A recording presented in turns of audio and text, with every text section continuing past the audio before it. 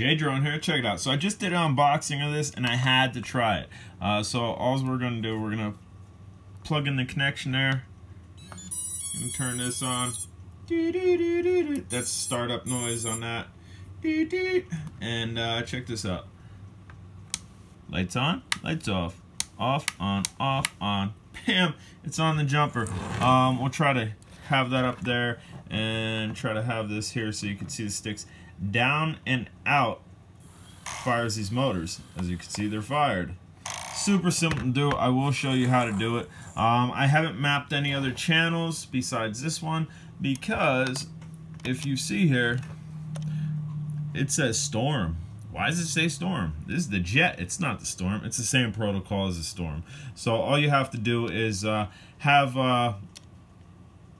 keep that turned off. Keep that turned off. Then you go in here, model menu, model setup. You'll load a new menu. You'll come down here, label it Jet. Or if you have the Storm already in here, you're done.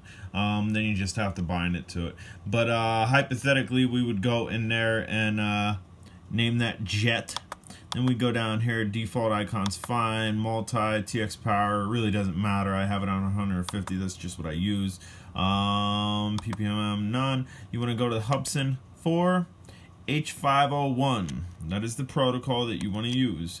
And then you want to go over here. Now don't click enter because the drone hypothetically wouldn't be on. Plug the drone in and then hit enter on startup. It'll sync. If you wait too long, this will start chirping. It won't work right.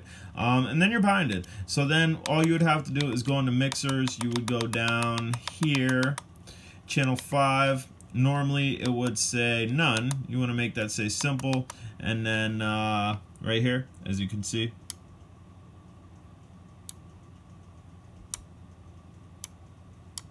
it's switching. And then just click save. And then as you can see, the drone, it'll control that. The Storm, I didn't go over the mapping either, but I know somebody in my Drone Days group. If you're not in the Drone Days group, you should really get there. Best group ever. I know somebody has mapped the Storm, and what I mean by mapping is in the mixers, channel 5 is for something, channel 6 is for something, channel 7, and etc. So basically what we're going to be looking to control is this doesn't have acro, but it has 2 different sport modes, and it also has a regular mode, and then it has 2 different speed modes, which I'm not too worried about the speed modes. I would like to get into, let's go ahead and turn the lights on.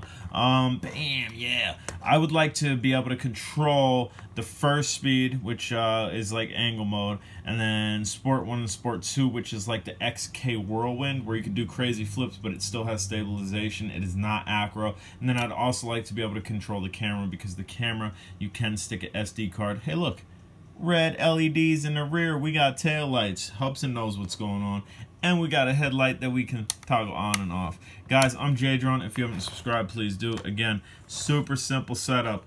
If anybody has any questions, comments, concerns down below, definitely get at me later.